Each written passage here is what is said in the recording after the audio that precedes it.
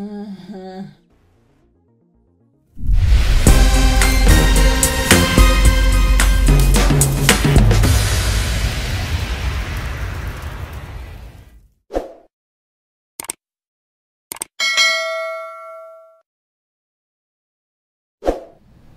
Hot Sauce Junkie Tim, and today's show is going to be a review of these right here. I saw these at the store a couple weeks ago. They caught my eye, and I figured, you know what? Let's buy them. Let's check them out. You know, summer's over, unfortunately, but we still got some hot days outside. It is about 76 degrees right now in Wisconsin, so it's pretty warm for October. So let's check these out. So these are the original Bomb Pop Extreme Fire Cherry. It's a spice to nice. So the back of the box here, you can read, you can see that it starts out hot and eventually cools off. So I think the packaging is really cool. I like everything about it. Good marketing. I like the fire cherries. Like I said, I like the back right here, those faces, those emoji faces. The fact that it says spice to nice. Yeah, so let's check it out. Do it! Just do it! Right, I'm gonna grab one here, put the rest in the freezer here. I'll put them away later. So I hopped online, you can see just like the back of the box, it says, starts out hot and spicy, then mild heat, and then sweet. So, now looking at it, I guess there's 3 different flavors you can get. So I went with the cherry. The other ones look pretty cool, the blue and the green. Let's check those out as well. Okay, let's see how this goes here. So I'm looking at the ingredients for the heat source. I don't see anything that jumps out at me that would cause any sort of heat. Half the stuff I've never even heard of. Maybe you guys have. This is funny here. This product, when extremely cold, may stick to warm lips or tongue.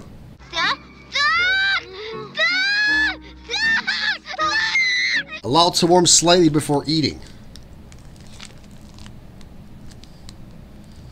Allow it to warm slightly? Huh? That doesn't make any sense. I get it. Alright, so there is the Popsicle. I'm Hot Sauce Junkie Tim. Let's do this.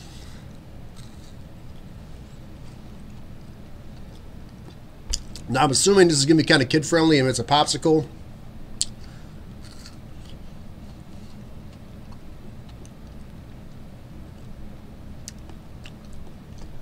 Okay.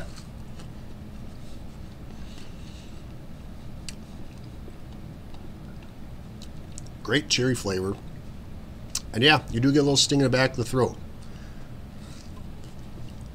A little sting. Now moving on to the orange.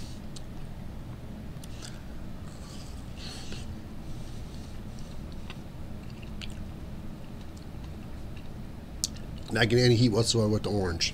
And the last one is the yellow. This is going to be the sweet part of it.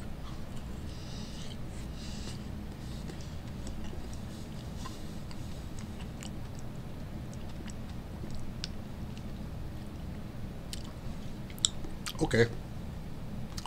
Well, the way they described it to a T. I mean, the cherry does have some spice to it. I did feel it in the back of my throat. It's not a crazy burn. It's obviously not a challenge, guys. I mean, but it does have a little sting in the back of the throat. It's kind of like a cinnamon sting. It's very good.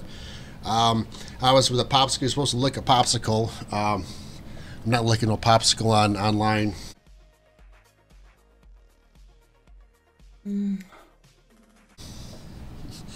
No, not doing that. So it comes in a box of 12. All right, so if you guys are interested in checking out these Bomb Pops, namely the Fire Cherry ones that I reviewed, you can get them at any grocery store, Piggly Wiggly, Meijer, Walmart. Any grocery store is probably going to have them. I don't know if they're like a limited time thing or if it's going to be a permanent product from Bomb Pop, but yeah, I mean, they got a little bit of a spice to them. I'll give them that. So heat scale for me, I'll go ahead and give them a 1. which I thought would have been a 0, but I'll give him a 1 because, yeah, I did feel a little itty-bitty burn in the back of the throat.